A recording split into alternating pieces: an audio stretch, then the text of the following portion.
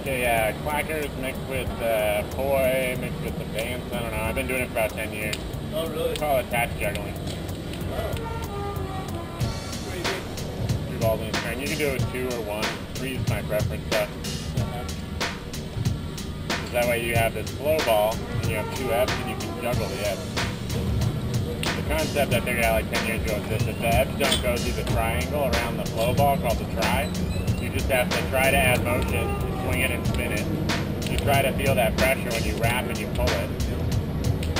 And then you just learn to change it within that flow, that rhythm. That's pretty neat. Get the hang of it, you end up developing a skill to it, and then you can sort of do it when you want to, but it's more like, it's like thinking like water. There's a real motion to it, like Bruce Lee talked about, just not really having to react, more just seeing or doing it. It's called 3-dimensional orbiting or doing. I knocked myself out on that. Killed myself. Once you get the hang of the meditation, it's very relaxing, like Tai Chi or something. Look up attached juggling. There's tons of videos online I load up all the time. Oh, really? Just random little video logs for my my life journal, I guess. I don't know.